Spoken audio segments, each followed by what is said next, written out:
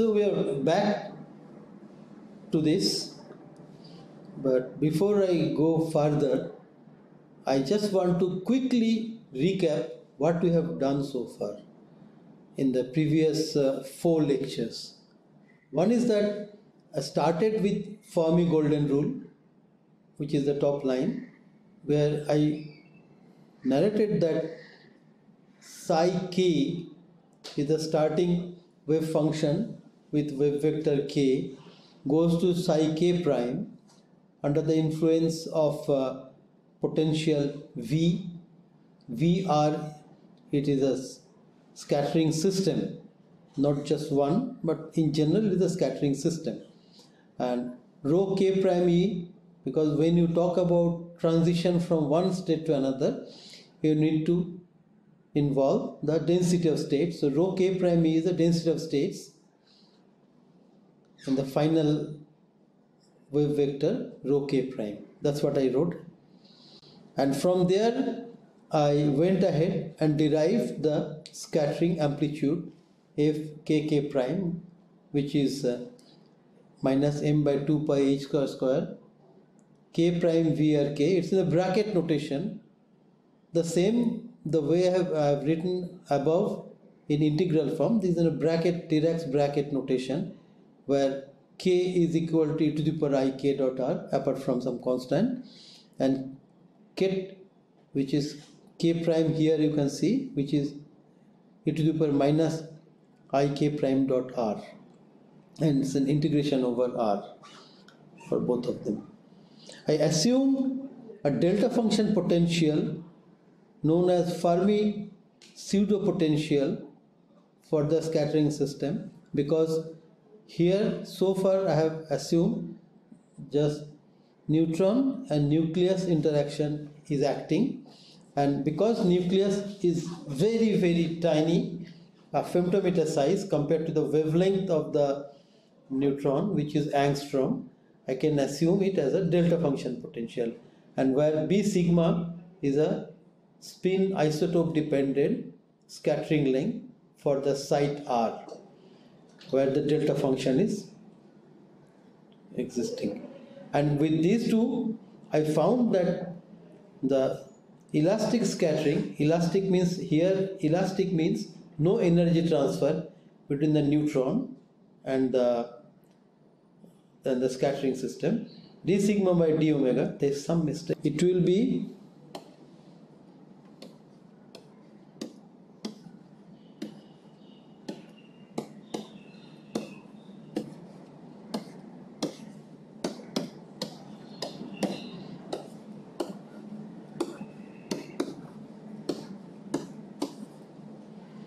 this is the expression.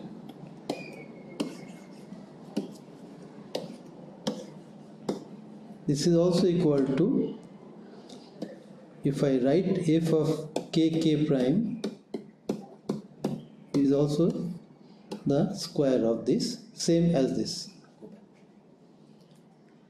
So the one bracket was wrong here. It will be I q dot rl minus rl prime, q dot rl prime here. So instead the bracket will shift q dot rl minus rl prime. So this is the elastic scattering if obtained. And there I showed you that when I am calculating the elastic scattering, there is an averaging over BL prime BL prime complex conjugate BL over all the isotopes spin in the lattice. And that gives me two parts. One is B average square, and that is the mean value. B average is the mean potential seen by the neutron when I average over spin and isotope of the scattering system, and the fluctuation around the mean, which is given by delta LL prime, B square average minus B average square. And when I write down the scattering cross section in terms of these two, I get two parts. One is, as I showed here, B average square e to the power I q dot RL minus RL prime, which is the coherent part. This causes diffraction, because here we have q dot rl minus rl prime, so we need to know that the position of the L prime with respect to position of the L, and in a crystallographic lattice these are fixed, and whenever diffraction occurs, then we know that q will be equal to reciprocal lattice vector g, and rl minus rl prime will be given by the Miller indices or of the positions or the planes. And another part is n into b square average minus b average square. This is the incoherent part, and this incoherent part has no angle dependence. The coherent part, we can say to the power iq dot rl minus rl prime brings in the angle variation with respect to the q values. So I told you earlier that e to the power I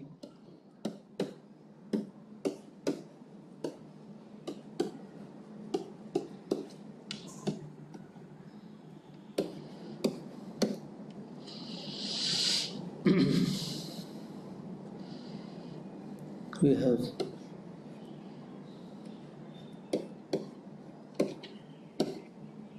outside this.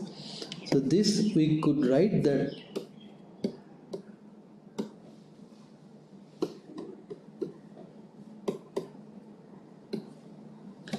in terms of an average scattering and in terms of our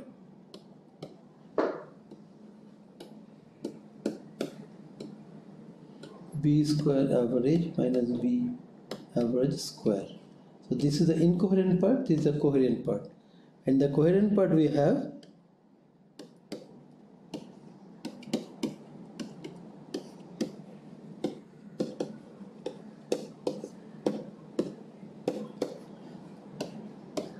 this has got angle dependence,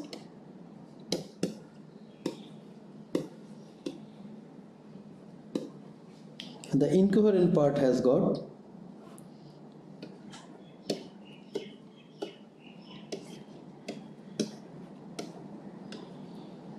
which is the fluctuation around the main, which has got no angle dependence.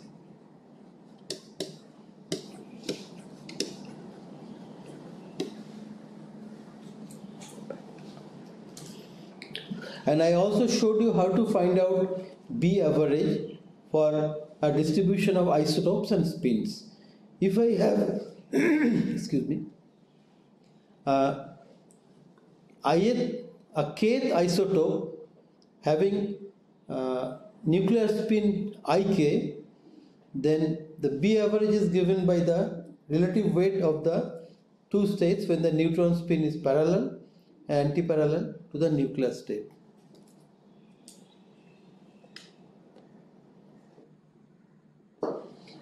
So you have neutron, this if this is the nuclear spin, then the neutron spin can be plus minus half with respect to this, and the number of states are 2 into this plus 1, that's the twice s plus 1, and this is equal to, for plus half it is twice I plus 2, and for minus half this is equal to twice I.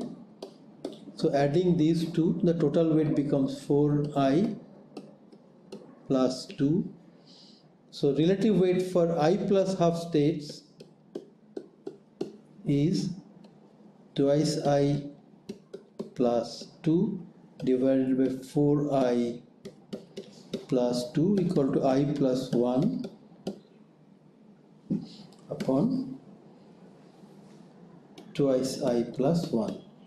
And this, if there are number of isotopes, then I becomes Ik for the kth isotope, and then this will have another summation over the concentration of the kth isotope, and it goes like this. So now I can write the average scattering length as Ck, concentration of the kth isotope, and then the spin weightage Ik plus 1 upon twice Ik plus 1 into Bk plus, which is scattering amplitude for the neutron spin in direction of the nuclear spin, and Bk minus when the neutron spin is in opposite direction to the neutron spin. So I plus half and I minus half. Now the question is, how do I find out Bk plus and Bk minus? Of course experimentally, but I am not going to tell you right now how the experiments are done. Similarly, B square average, a very simple extension. Instead of Bk plus, I write Bk plus square, and Bk minus become Bk minus square, and the weightages become same. So if we can find out B average, we can find out B square average, and we can find out B square average minus B average square, and we can find out the coherent and incoherent scattering cross sections. We also told you that the scattering amplitude is h scale for X-rays. It is fj e to the power minus twice pi I xjh yjk zjl for an hkl plane, where the position of the atoms are given by axj plus byj plus czj, and for neutron this fj gets replaced by the average scattering amplitude bj, which is basically a delta function potential. So fj again is a form factor which has got a q dependence, and the intensity in case of X-ray peaks, they go down at the higher angles because of fj, which is not the case for neutrons, because bj does not have any angle dependence, it's constant all over q space. Then I introduced you to the Debye-Waller factor. What happens when the atoms are at a finite temperature, or the system is at a finite temperature T? They oscillate around the mean position, and the amplitude of oscillation u square around the mean position tells us the intensity falls as I0 e to the power minus 1/3 g square u square. G is the reciprocal lattice vector at which we are measuring the intensity, the Bragg peak intensity, and I0 is the 0 degree Kelvin intensity. So with increase in temperature, so long as the lattice is there, the mean position around the mean position of the lattice is not destroyed, then the vibration around this mean position causes a drop in intensity, but not disappearance of the Bragg peak. It is only when the lattice starts melting, the Bragg peak disappears. Followed by this, I brought in the time dependence through a delta function, and this is what I wrote again and again. So we have an average of the potential at j and j prime q summed over jj prime, and we also have actually I have repeated it, both of them need not be written, this is assumed there. So, and one Boltzmann weight for every state, and it's a statistical average of e to the power minus iq dot rj0 e to the power iq dot rj prime t, which is a correlation function I narrated. And I also showed you that S of q omega is a Fourier transform over this correlation function as written in the expression above. And then I showed you that S of q omega is a Fourier transform of intermediate scattering law I of qt, and I of qt is just the opposite way, is a Fourier transform from S of q omega. Now you see from these expressions I can write at t, if I put t equal to 0, then you see I of qt is d omega e to the power I omega t s q omega. Here if I put t equal to, here if I put t equal to 0, then I of q0 is given by d omega s of q omega. That means t equal to 0 is not a fixed origin. That means at any instant of time, the intermediate scattering function is seen as an integration of s of q omega over energy space. In the other way around, if I put omega equal to 0, that means a process of scattering in which energy transfer is equal to 0. This is the integration of our I of, here I have to put omega equal to 0. Then s of q0 is the integration over dt I qt. Here that means when I look at a diffraction with perfect zero energy transfer, that gives me an average picture over time. So let me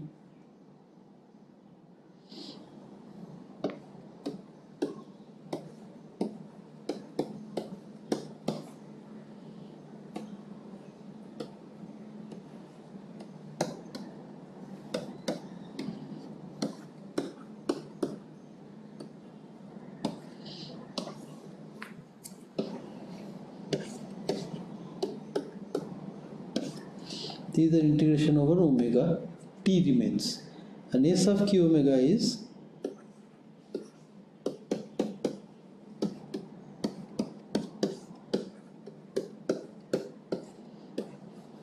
time integration, and then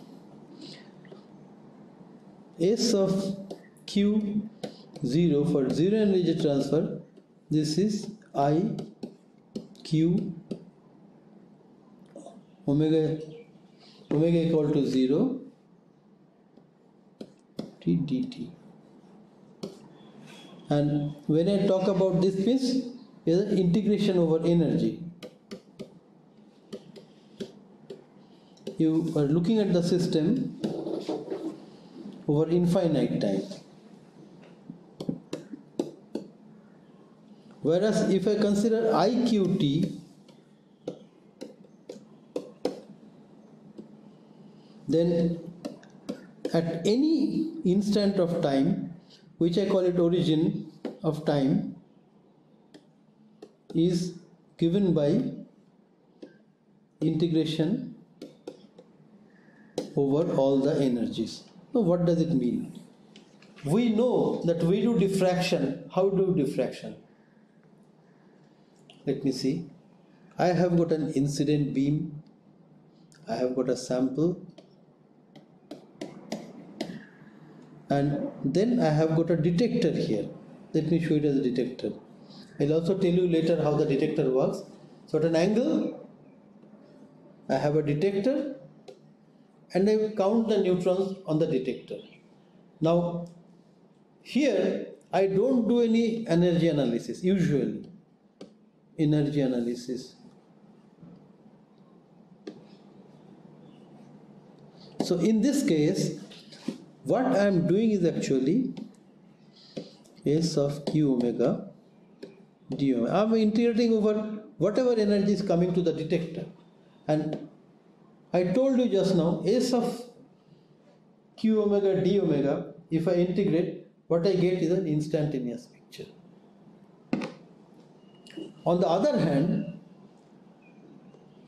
if I do an experiment with the same configuration, but now let's say after the sample at an angle theta, I ensure that I measure only those neutrons which have got omega equal to 0.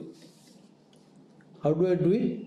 I can do it by putting another crystal to select the energy of the neutrons, and then I can put the detector here. If I do that, then what I have is actually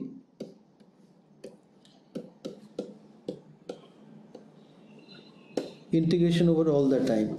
Now, are they different? Will you get two different diffraction patterns? No, because the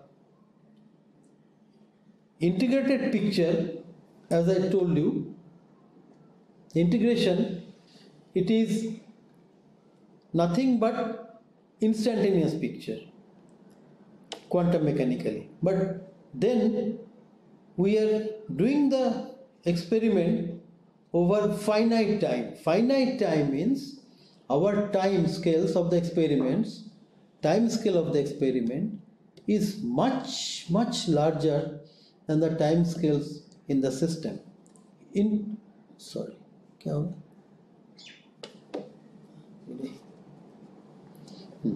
Much larger than the time scales of the system. With this, that means we keep putting one frame on one frame on one frame on one frame, and that becomes a statistical average. On the other hand, when I do an experiment like this, where I do a absolute zero energy transfer experiment, that is equivalent to average over infinite time, and these two things are exactly same. Statistical average at any instant over the entire ensemble of atoms taken one after another is the same as the statistical ensemble averaged over the entire time t. So both of them are same, but conceptually they are slightly different, because in one case this kind of experiments are also done. Usually we do this, which is an integration over S of q omega d omega, and this is the diffraction pattern. I'm sure not many of you have used this concept, but this concept can be used in neutron scattering, and we do experiments in two various ways. Or conceptually, it is possible to do it in two different ways. So, one is an instantaneous picture and one is an integrated picture, but both of them should converge to the same structure, otherwise we are in trouble.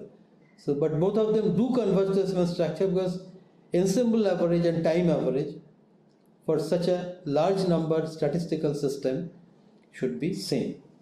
So I stop the module here.